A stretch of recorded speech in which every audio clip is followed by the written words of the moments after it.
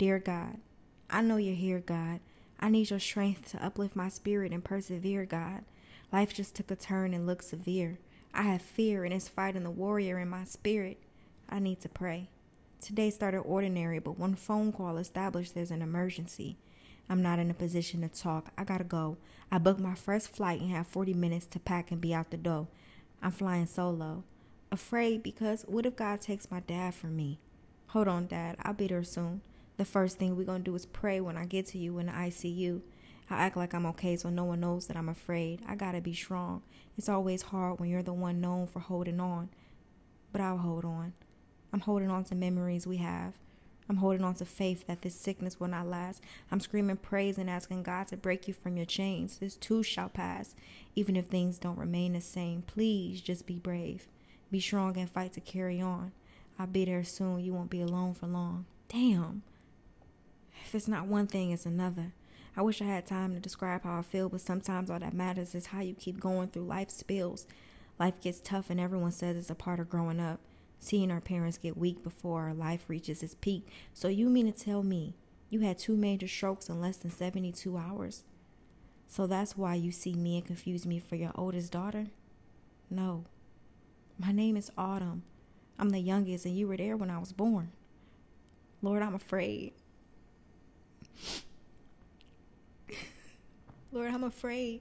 He taught me how to read and now he can't write his name. We switch positions.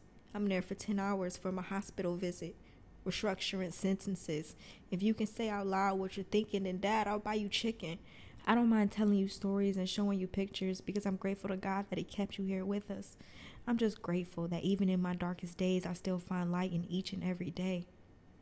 Yes, life will hit us hard. No, we won't have a warning. Yes, it could break us down and eat at our hearts and make us cry. No, it's not bad to feel. Yes, my dad will heal. No, it's not okay to run and hide from the world or the warming sun. Yes, this too shall pass. No, I'm not leaving you, Dad. Yes, it's day 11. I'm missing work and my life is a mess. There's nothing more important than being there for family when they need you most. Sometimes the best thing we can do is have faith that God will do something new. God, I know you have a purpose. God, I know you're in the midst of it. God, I know just last week I let my dad's call ring because I was doing other things. Life is so unpredictable. Life is not promised. Life comes and life goes and life should be honored. As I struggled to hold my composure, I realized I'm finally grown. I'm next of kin, so decisions are mine and I can't shrink or run from them. I feel so many emotions. He needs a caretaker, but fuck, I'm technically homeless. How can I care for my dad when I can't care for myself? I just want to scream out, help. I've never felt this way before, but even in my darkest hours, I still need to carry on. So, I'm going out to dinner. I'm grabbing drinks with my friends. I'm chefing up cuisine for the girl that I haven't seen in 6 years. I'm surrounding myself with love. I'm searching for the light. The worst thing I could do is go into solitude when I'm needed on the front lines. So even though I'm overwhelmed, it's not too much to shop. I'll find happiness in the little things like going to an ice cream shop. I find myself on walks and finding beauty in the water fountain. I'm distracting my mind and staying positive so I can show up in bold. After leaving the hospital, I'm going to worship with my community so I can restore my soul. Jesus, Jesus, how I trust you, how I you more and more. Let's go, Jesus. Life will keep on going because life is for the living. So as long as I'm breathing, I'll breathe. I'll give my worries to God because only He can answer the call to heal when there's a family emergency. Last week was tough. Oh, crap, I forgot. But my dad is tougher. He's made of the strongest stuff.